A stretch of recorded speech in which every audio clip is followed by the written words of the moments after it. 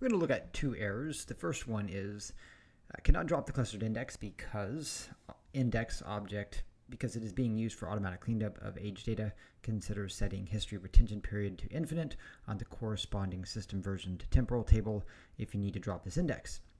And then the other error, which is setting finite retention period, failed on system version temporal table data beta schema.table because the history table data.schema.tablehist does not contain the required clustered index. Consider creating a clustered column store or B-tree index starting with the column that matches end of system time period on the history table. These are actually related to each other. In this case, what's happening is we're trying to drop an index on a table that has a finite period of time. In this case, what we're trying to do is we are trying to set a finite retention period, but there is no index. So we'll actually look at these in order. In fact, if we wanted to generate these errors, you could see this. The first thing that you would want to do is you would want to create a table with a temporal table, so a temporal timetable, basically a time version of the table. And then you would create an index. And so the way to duplicate these errors, if you wanted, would be, first of all, to drop the index, and you would see this error be thrown. And then, of course, in order to generate this error, once you set it to finite, you would drop the index. But then if you tried to set it back to, let's say, a 3-month period of time, you would see this error over here, the second error, and that's because you would be specifying a time period, but there's no index on the table. So why do these errors occur? So let's look at the first error.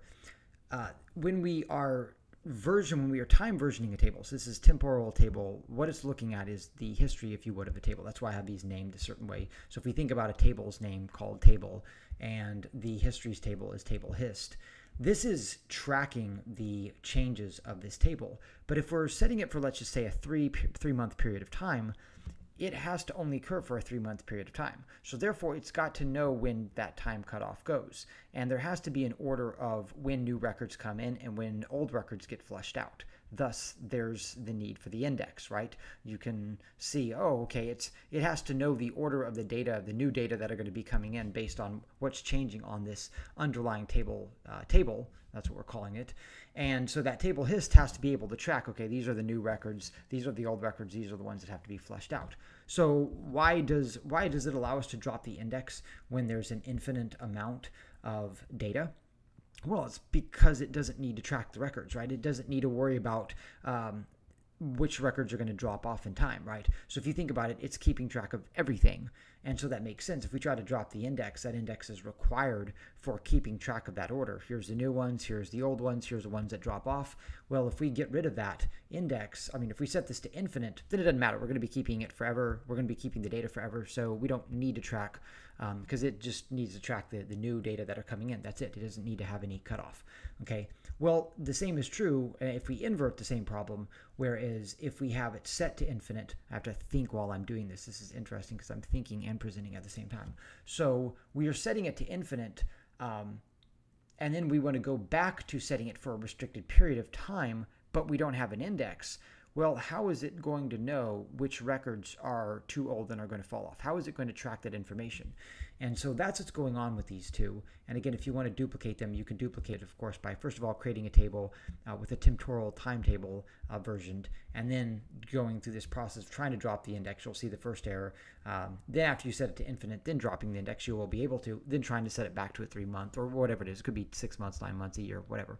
So it's important to understand with a temporal timetable in these situations, we're tracking information in the table. If we only want to do that over a period of time, we are going to need an index because we need to know not just the new records that are coming in, but we need to know which records are falling off that cutoff period because we're only tracking it for a period of time. If you want to do it for an infinite period of time, just be aware that could potentially get pretty large. Okay, so that's perfectly fine in some environments. In fact, some environments, I could think of like certain config tables I can think of which rarely change, but we want a full history. This is perfectly fine because the config table may only change, let's say, 10 records, maybe every 3 months. And so that would be perfectly acceptable.